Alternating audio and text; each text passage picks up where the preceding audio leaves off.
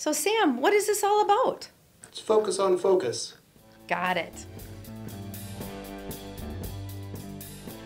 Coming back to college after 25 years, 20-some years of being out of college was pretty exciting, actually. It's been a better experience than I could imagine.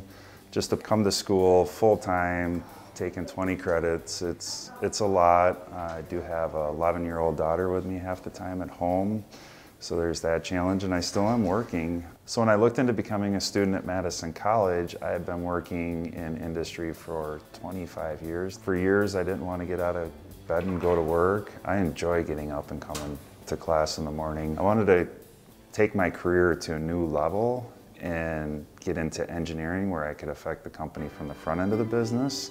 So when I started shopping for courses, I found the mechanical design degree, which kind of fit into my goal of getting into school, getting a degree that would get me the advancement that I wanted at my company.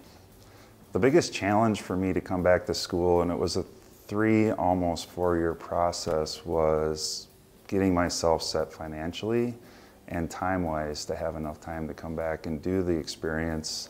Outside of my classroom activities, last 2 semesters, I was the Skills USA president here on campus, and now I'm a state Skills USA officer for post-secondary at Wisconsin level. Do you have a favorite instructor?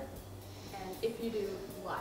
Why are they your favorite? All my instructors are favorite instructors.